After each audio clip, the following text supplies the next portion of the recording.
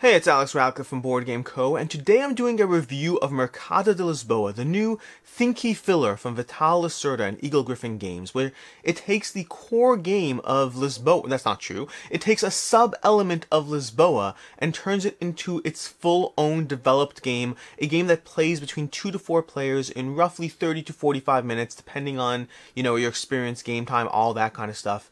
And I'm going to go into how to play the game, an overview, not every little last rule, but an overview of how to play, and then I'll come right back to you with my opinions. So in Mercado de Lisboa, you're going to start by setting up these restaurants on the various tiles with a gray dot in the middle. Now, these are all going to go face down and can be claimed by the players. Now, in the game, there are 2 ways to play. There's a variant in which there are 2 options to play in terms of the money. The money can be revealed or it can be hidden behind these player screens. I generally recommend playing it with the money. I and the designer as well recommend playing it with the money hidden, but for the sake of simplicity for this, I'm just going to have it all revealed so you can see everything in the game. Now, a basic turn in Mercado de Lisboa consists of doing one of 4 things. Either you're going to place a marketplace stall, and let's place those out first, because you're going to grab 3 of these marketplace stalls, you're going to put them down over here for players to pick, and then you're going to give 3 to each player as well. And that's how you're going to start the game off. Now, in the game, what you're going to do is you're going to place out on your turn, you're going to either place a marketplace stall, or place a customer, or place a restaurant, or take a coin. That's what you're going to do on your turn. Take a coin is pretty simple. You take a coin, your turn's over. If all players take a coin in a row, the game ends. That's one of the game end triggers. In a 2-player game, if both players take a coin twice in a row, then the game end triggers. So that's basically the coin action. You'll find yourself doing it possibly once or twice throughout the game, but it's usually not the most efficient action. Alternatively, the other actions you're going to do, and I'm just going to play out a few turns, playing out how a starting game might play out. For those who know the strategic depth involved, please don't judge me because I'm going for speed and how to play over strategic depth. So for instance, I might go ahead and grab this stall over here and place it out. Now, every time you place out a stall, it's going to cost 1 coin for each stall, 1 coin for itself, plus 1 coin for the stalls in the row or column, whichever is greater. So when I do this, I'm going to take the restaurant I just put out, put it face up in my area. I'm going to pay 1 coin and put one of my buildings on it. That's my turn. I then grab another one of these, and I think I'm going to go heavy on the tomato over there. So let's see how that plays out. Meanwhile, my opponent's looking at the board, sees me going heavy on tomato, going to grab their own tomato stall and try to jump in on this tomato game to take advantage of that placement and stop me from getting too much of a tomato monopoly. And then put their own stall on that. They too will pay 1 coin. I forgot to put one of these out. And then, so actually they can't do that. I lied. You see, this is the problem with this. They can't do that because they would have to pay an extra coin. So this is a good opportunity to teach you what you can't do. Meaning they only have 1 coin to start the game and they cannot do that. So instead, understanding what I'm going for, they'll still try to do something, but I don't know what they're going to do. This is a good time to see how the game actually plays out. We will instead go ahead and, you know what? We can't get this either because he effectively blocked this. This is the tavern. It is a better marketplace. It's a better restaurant than the others. Instead, I think we'll go ahead and go in on the tea game because we're trying to figure out, you know what? We want to stop our opponent from taking this later.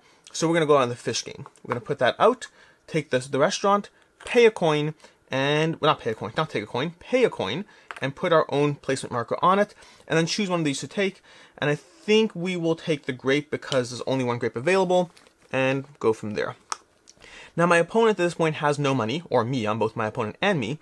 They have no money, so their options are either taking a coin, placing the restaurant they just put, or placing a customer. Those are their only options effectively. And I think we'll go ahead and put the restaurant out because we know that he can't get that either, so we're going to put the restaurant out and get 1 coin. From there it goes back to my turn. I too can place a restaurant out, but I'm a little wary. I really kind of want to get in on this monetary game. It's a little tricky over here. Let's see. Maybe we should put a restaurant out as well. I don't know. Or maybe we should try to block their strategy. You know what? We will go ahead and we're going to go ahead and put out a restaurant as well. And we'll see how that plays out. We'll take a coin. Great. Back to you over there. Okay, I still only have 1 coin. I really want to get this before he does. So I think I'm just going to, I can either put out a customer or take a coin. You know what? I'm going to go ahead and put out a customer. I'm going to take this one over here, and put out a customer. Now, when you put out a customer, what you're doing over here is you're going to look at your marketplace. So this customer has tomato on it. I'm going to look at my marketplace. This has 1 for the marketplace itself, plus 1 for each adjacent matching restaurant. I will take 2, 1 plus 1, times the number of customers on the tile. So that's 2 times 1, and I will take 2 coins, setting myself up for next turn. Great, and then I'll move this out, revealing the next customer. Now it's back to my turn. I'm still concerned about my opponent actually getting that tile. I don't see an easy way to block him, so it's going to be what it's going to be. So instead, if he's placing a restaurant there, I can try. There's not much I can do here. I'm going to go ahead and I'm going to just try to get, I can't even get the fish right now because there's no fish up here, so I can't even do that. I think I'm just going to take a coin and hope to set myself for a better next turn. Now it's back to his turn, and yep, sure enough, he's going to go ahead and put this down here, paying 2 coins, because you count the row or column and count the number of stalls there, and that's how many coins you have to pay. So the row and column are both 2. You have to pay the greater of those 2, not both. So I'm going to pay 2 coins, and I will take that restaurant tile. I will then also take income based on this one, because whenever you place a marketplace stall, if there's an already existing customer, you take income. So again, I'll take 1 plus 1, or 2 times 1, and take 2 coins. And then I will go ahead and I think I'm going to double down the tomato strategy. It's working well for me so far. And then lastly, we'll put out a new tile over here. And excellent. Meanwhile, I'm feeling a little defeated here because unfortunately that is making it a little harder for me to do much. But what I will do is I may as well jump into the game at this point and go over here and take advantage of the fact that, you know what, actually I'm okay with it. You know what, I want to get this because this is actually a good tile. So I'm going to jump in with this one, not the best option, but I'll jump in with that to get that particular restaurant tile, put out my own marker on it, and that is basically my action there. So we have a nice little 2x2 grid over here, back to his turn, but first I got to take a tile, and I think I'm going to diversify a bit in this game, which may or may not be the right move, I don't know. And then we're going to go back and forth, and that's basically the game. As you accelerate, I'll go ahead and just create a board game state where we have a few more options on the table. We have this over here, next to this over here, and we'll go ahead and then we'll score a 3-person customer. Because one thing I didn't tell you yet is you can only put a customer down if the number of stalls in that row are equal to the number of people or greater. So I can't put a 3 down in this row because there's only 2 stalls, but I could put a 3 down over here. And if I did that, I would score for this row, I would score 1. Let me see if there's a better one. No, I'll go with this one. Let's put this down here. So I would score for this stall. There's a matching resource, and it's 1 plus the tavern, which is always wild. So this is 2 times 3, or 6 coins. And then for this one over here, it's again 2 times 3 for another 6 coins. So you can see how as the game accelerates, putting marketplaces will be more expensive, but at the same time, will also reward you with far greater reward. And that is basically Mercado De Lisboa. Again, you either place a marketplace and you pay the associated costs and possibly earn income for existing customers, or you place a restaurant taking 1 coin when you do so, or you place a customer triggering any scoring benefits. I can't actually place that there. Or you place a customer taking any scoring benefits for the various stalls, and all players score, to be clear, not just myself. And lastly, you take a coin. You do that until there are 4 empty spaces on the board of either 4 empty areas or 4 empty customers, at which point the player who triggered it, every other player takes 1 final turn, and that is the game. Mercado De Lisboa, simple, to the point, place things down, min-max the cost versus reward, and then call it a day. And with that, let's go to my thoughts.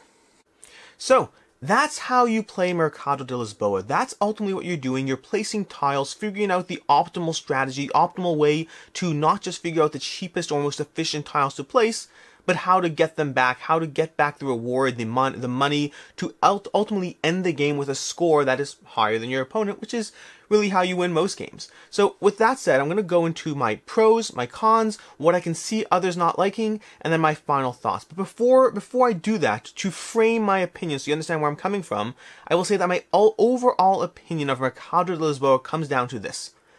I like this game. I want to see what the experience continues to deliver. Right now, I'm intrigued. I want to keep playing. I'm enjoying it. I do have questions or concerns as to the longevity of it in my own collection. But with that said, let's get into it. So, To begin with my pros, the game is beautiful, and not just from an abstract, oh my gosh, this art is gorgeous. Rather, it is reserved, it is elegant, it perfectly fits the format of the game that it's going for. It's very, very to the point, very clean, delivering just enough that you really get a feel for what this game is delivering. It's no abstract art, nor is it any, I don't know which game to compare it to, but Everdell or who knows what. It is well done in terms of the presentation it brings to the table. For me, I think one of the things I really enjoy about this game is the strategy and tactical placement of this game. Meaning the whole game ultimately comes down to placing things to min-max a slightly better score than your opponent. If your opponent places down a marketplace or market stall that costs them 2 more than is optimal, and places down a customer that gives them 3 less than your customer, ultimately you will win on the margins. That is how you will win this game. You'll win it on the margins by being slightly more efficient than your opponent, and or the tactical element of taking advantage of what your opponent does. Because throughout the game, you're going to be constantly putting out things. You're going to be constantly putting out tiles to try to build up your own segue of moves so that you can most efficiently score 15 coins in a single placement. But if you are paying attention to your opponent, you will not only be able to block them, but you might even be able to take advantage, placing your own marketplace stall in a way that forces them into the move they're making, or alternatively taking the customer on the table that is clearly perfect for them, and then placing it on the board in a way that might be suboptimal for you, but stops them from getting an 18 coin score, an 18 coin move. This game involves thinking and watching and outmaneuvering your opponent, but you have to pay attention to everything. You have to pay attention to which customers are on the table, what tiles they have in front of them, what tiles you have in front of you, what businesses or stores, whatever it is that they have in front of them. What every single element of the game you have to pay attention to in order to find those lines where you will be able to outmaneuver them. I really appreciate the degree of knowledge that goes into making that ultimate move. And I will say that I like that only because there is not so much as to not be overwhelming. Now, what I mean by that is, very often in games, I actually don't like it when you have to pay attention to everything. I want to pay attention to my board. I want to have a general awareness of yours, but pay attention to mine and then play the game. I don't like it when games give you too much information, but in Mercado De Lisboa, because of how clean the game is, because of how condensed it is easy to pay attention to those few metrics of what is going on with your opponents in order to tactically outmaneuver them. I like the fact that the playtime in this game, the playtime to strategy reward is off the charts. In terms of it really does fit that category of a Thinky filler. I initially, when I heard the term, I compared it to games like Arboretum, games that are a little heavier, yet despite that are on the lighter side. And this is not that. This is very heavy. It is very brain burnery. It's lots of min-max and optimization decisions that you're going to be making in every single move of the game. The moves ultimately just come down to placing a single thing, one thing at a time. But you will find yourself staring at the board wondering, well, if I place this here, it'll cost me 2 and get me 6. And if I place this here, it'll cost me 4 and get me 7. Which one is better? You're going to be constantly evaluating every single decision, which can be a con too, and we'll get to that. But there is a lot of tactical depth to the playtime, assuming you can keep that AP down, assuming you can keep that analysis paralysis in check, so that you are not constantly dragging out every single turn, then you will ultimately get a 30 to 45 minute game with the depth of something a lot longer than that. One other thing I love in this game before we get to my cons is I love the endgame triggers and hidden money elements. Meaning, again, the hidden money is a variant, you don't have to do it that way, but for me, I can't imagine wanting to play it any other way because it is the endgame triggers in this game. The endgame triggers, the idea that you sit there and you trigger exactly when the game ends. You could control the board to an extent and try to figure out, do you want to accelerate endgame or do you want to keep scoring? But you want to do that in check with your knowledge or belief that you are winning, because triggering endgame is useless if you're not winning, so you have to try to keep mental gymnastics of, well, how much money does he have? How much money does she have? Who's going to win this game if I try to trigger it right now? And there is an element of memory to that, and obviously, of having a general feel for what your opponents do. And of course, you could actually count that, and we'll get to that in the what I can see others not liking. But for me, I really appreciate it. For me, it adds attention to triggering endgame. It feels very much like Victor Crumb in Harry Potter and Quidditch, which is a reference I don't know why I'm making, but the idea that you are in control of when the game ends, and you want to do so when it's on your turns, and unlike Victor Crumb, I guess you want to do so when you're actually winning. And with that, let's get into my cons. So, My first con is really my first and only con. My first and only con for me, myself, before we get into what I can see being a problem for others, is the thinkiness to payoff is hard. I know I just said that the game has a great playtime to strategy reward, and it does, but that's playtime to strategy. My specific concern with this game is that there is a huge amount of thinkiness that goes into every single move. There's a huge amount of trying to min-max that optimization.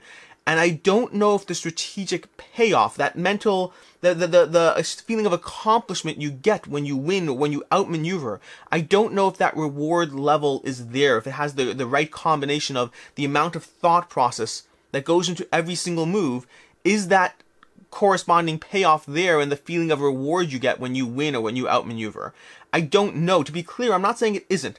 I'm saying that I've played this game 3 times now. And for the record, it's a good time to mention, I've only played it with 2 players so far, so take that into account. This is only a 2-player review. That I've played this game 3 times now, and each play was incrementally better. Each play for this game was more enjoyable than the last, a little bit less thinkiness in that game, and a little bit more of a payoff in terms of my ability to get my move to the table quicker, to see those patterns, to understand what I'm doing. But if that continues to grow, if my payoff ratio continues to grow, I can see this being a game that sticks around in my collection for a long time. But as of right now, it is a little bit more. For instance, I'll compare it to Tak. Tak is one of my favorite 2-player Thinky abstracts. Very much a lot of thought process goes into every single move, and yet the amount of thought process to feeling clever in that game has a much better ratio than Mercado De Lisboa. That being said, I've played Tak like 30, 40 times, and I've played Mercado De Lisboa 3 times, so I'm more than happy to give it that window. But that is the only con, the only reason as of right now that I can see this leaving my collection at some foreseeable point in the future, is that aspect. Is that how will it play out over time? Will it improve? Will it get better and better? Or is it going to level off and be a great game, but one that might be a little bit more of a chore to get into compared to other games on my shelf? So that is the only real con that I personally have. As far as what I can see others not liking, it's dry. This game is dry. This game, if you told me this game was designed by Reiner Knizia, I would have no problem believing that. And no, that's not meant as a diss against Reiner Knizia. I have a lot of his games, enjoy a lot of his games. But my point is, this is a dry, pasted on theme, abstract game where it comes down to number crunching. It comes down to math and number crunching. That is ultimately the whole game. It is dry. Every single thing in this game comes down to spend 3, get 7, spend 2, get 6, manage to put up a combo together that I spend only 4 and get 16. That's great. Lots of that going on in the game, but it's basically just dry math the whole game. Now for me, I don't mind that. I don't mind math at all. I enjoy the process of trying to figure out and min-max. But if that aspect of basically mathing out and planning a tactical board around the most efficient math strategy, if that doesn't sound appealing to you, this might not be a game for you. For me, totally not an issue. I enjoy that. But think through other games you like, other games you don't like for that matter, other games you've played that come down to trying to most efficiently get a few extra points on each placement. This is very much that game, and that just won't be the right fit for a bunch of people. The second thing is the hidden money endgame element. And this is one that's kind of a throwaway because you have the variant where you just reveal your player screen and play with open money.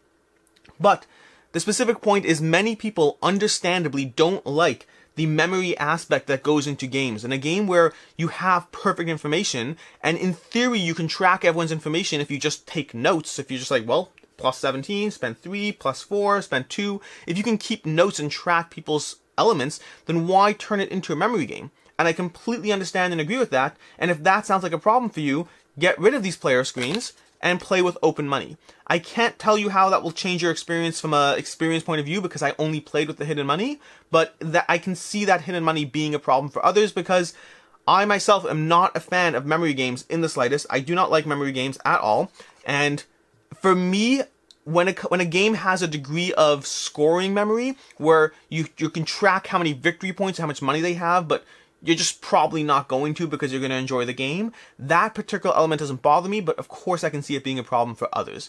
And then the last thing is, going back to the math, there's a lot of easy to forget math in this game. While the gameplay rules are very, very, very simple, there are a handful of rules in this game, it's very easy to play this game and consistently forget either the math involved, or forget how to score, or forget the sequencing, that you don't just get money when you place a customer, but rather you get money also when you place a marketplace down, and that will trigger existing customers.